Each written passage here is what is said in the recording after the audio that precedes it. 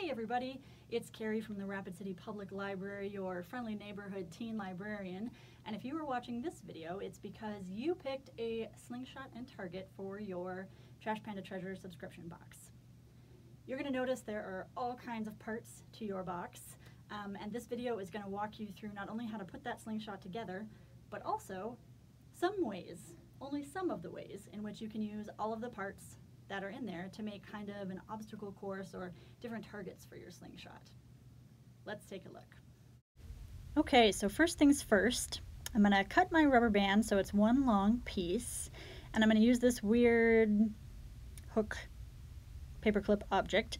As you can see, it should fit right through the hole of the top of your Slingshot, and then if you attach that rubber band to the end of it, you should be able to pull it through, which will let you then double knot part of that rubber band to start making your Slingshot. And I double knotted mine just to make sure that it wouldn't be an easy thing for it to pull back through.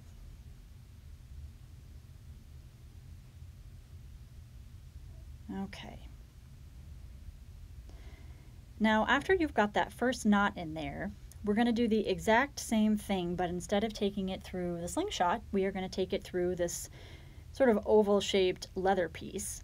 That is the part, the sling, if you will, that is actually going to hold your ping pong ball. And we're going to pull it from the inside to the outside. Should go right through the holes that are on there.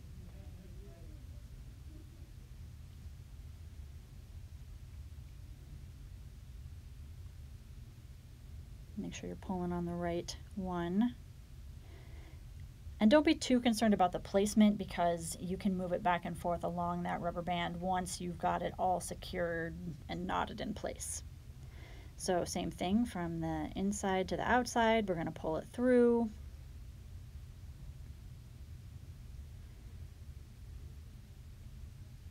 There we go.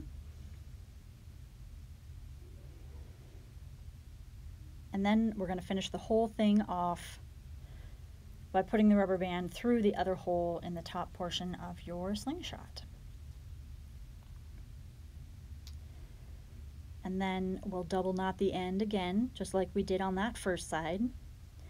You may notice that the outer edges of your Slingshot also have a little groove. If you have longer rubber bands or want to try something different, you could certainly, instead of going through, try knotting them around, or doing a double strength rubber band. Really, this is for you to kind of do your own experiments with and see what works best.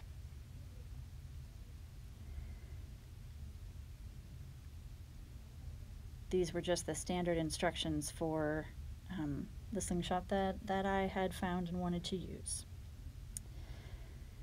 Okay, that's looking pretty good. And then when we pull it, that should stay put and give you a perfect spot for your ping pong ball. Just like that. Should sit right inside that sling.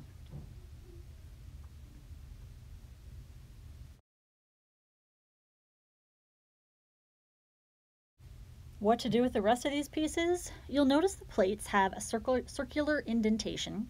And if you cut out that circular indentation, it's going to leave you with kind of a ring shape. And these make really great targets to try and shoot that ping pong ball right through. And they're not too tricky. The plates are not super thick, so they should be pretty simple to cut right through. If you have another idea for your plates, don't feel like you have to do this one. This was just something that we figured out when we were trying to think of a way to build targets.